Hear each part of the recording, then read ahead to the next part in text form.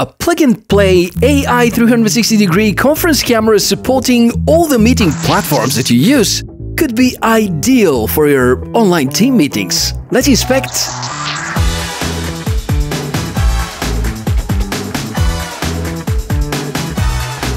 Hey everyone, welcome back. My name is Michael, and it's so inspiring that we have the chance to discover fresh and cool tech together. In the past few weeks, I have the chance to explore a lot of web and home surveillance cameras, and after that a company called Coolpo reached out to me and asked me to try out this massive thing, which is whatever they call the Pana 360, and happens to be an AI-based online meeting web camera, which is quite unique. As you can see, it's quite a big thing, and it's AI-based because when there are a lot of people around the camera, when somebody's talking, the artificial intelligence algorithm is going to analyze and put the focus on the person or the people that are talking. Kind of sounds familiar because we've already tried something similar, but this here is very simple, very reliable, has a lens with the capability to show kind of a 360 view. Pretty nice LEDs, you should come up any moment. There we go. And all about the rest, we're gonna try out in the next minutes. It's quite an expensive investment, and while maybe not that suitable for a one-man show, I think this is the almost perfect team meeting or remote presentation hosting tool that is a lot better than your average or premium webcam. Let's unbox and discover more about the scale, the design and the included parts, and also the specs. The box is quite massive.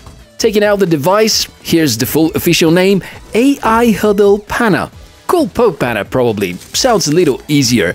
It all starts with the user guide. I agree, user guides are sometimes boring. Why would you spend 30 minutes reading all these pages when you can spend 3 days trying different things and discovering all about the great features by yourself? This was a joke, by the way. Okay, charger, the USB cable, and this big camera. The bottom area is a speaker, top side is hosting the capacitive touch controls and the lens compartment. There's a rubberized cover. In the process of filming, I lost it twice. Luckily, I also found it twice, but be careful not to lose it because the lens is prone to scratches if you're not careful. Given the fact this camera is meant to be used in conference rooms, it will be static, but having some protection is always better than having no protection. Since besides the power button and the ports at the bottom, there's not too much to highlight, let's jump over to the tech specs and find out what's special about this unit.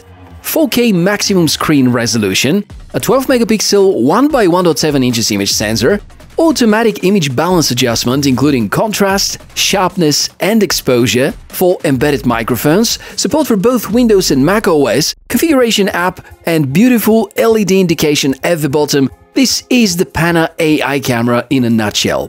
Since we're now prepared with what to expect, let's figure out the thing with the installation, which by Coolpo is advertised as plug-and-play and really simple. In a matter of fact, here at the bottom, we've got... there we go, the cap. The cap fell down. I told you it happens all the time. So here we've got a USB port, it's a Type A port, and the power-in cable. So all you gotta do after connecting both things is to get the other side of the USB cable and link it to your computer. It could be Mac OS or Windows based. Wait for 15 seconds until all the drivers get installed and you're good to go. And so far, given the easiness of this experience, I would say, yeah, pretty easy to set up. As for operation, microphones seem to do a very decent job. Maybe I can even show you. Yeah, that's the kind of the way the microphones sound. Of course, the further you are, the more echo these microphones are going to bring, but I would say rather good quality for a web camera, don't you think? Let me know in the comments below. If you want to use it with your favorite video conferencing app, let's get Zoom for instance. Go to Settings, make sure that both video and audio are set to Coolpo Pana, and you're good to go. Of course, if you have a preference for another external microphone, feel free to use the video source only. A thing that surprised me in the good way is how bright the picture is when the room is dark, and how good the dynamic range is. The last term is associated with the ability of a camera to correctly expose and represent very bright and also very dark areas from the same scene. The better the camera, the better the dynamic range is. I've tried the AI capabilities as well. The so-called Meeting Flex technology works good about locating who the presenter or the speaker is and zooming in.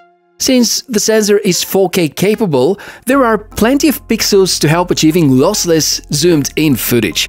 I noticed that for a single person, the auto mode may not be the greatest option, but luckily there is a software to let you fine-tune the settings. You could switch between a few different modes: single, dual, multi and auto, and know that switching between these modes is not possible through the buttons. We also have a way to hide the panoramic section at the bottom. For a single or two-people conference, I prefer to keep it off, but if it comes to presenting a chart, lesson or many other participants, then for sure there are good reasons to keep it on. Very nice is the option to be able to adjust and adapt the image according to your preference, and I think it may also be an awesome tool for podcasters looking for an easy way to record video from one single device. True, the algorithm may sometimes do weird things, but the way having one video source with multiple views is unmatched in terms of easiness. Also, inside the PC tool, we have a section for firmware upgrades, picture tuning and customization, and even performing microphone tests. Nice feature is the mute function. When the microphone is disabled, the LED is going to switch from blue to purple.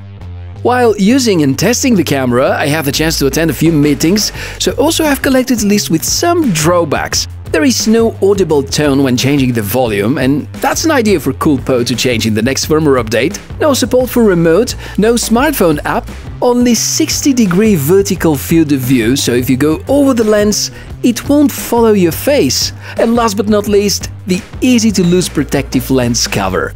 Generally, very good performance, an excellent image quality with a few minor drawbacks, and some things that Coolpo may improve by pushing a new firmware update. This is how I can sum up the Pana 360, and to me it looks more like a corporate presentation or meeting helping tool as opposed to a home web camera due to the optimized towards a multi-user AI-based meeting flex tracking technology. It's been quite fun to try this camera out, and what do you guys and girls think? Practical? Useful? Expensive? Or maybe all of them together? Let me know. If there's any follow-up question, I'll be glad to help. And thank you so much for watching this video. If you find it useful, then please think of a way to show your appreciation by supporting the channel. To me, it's been an honor and privilege to explore for you the Coolpo Pana. Wish you a splendid day. See you very soon.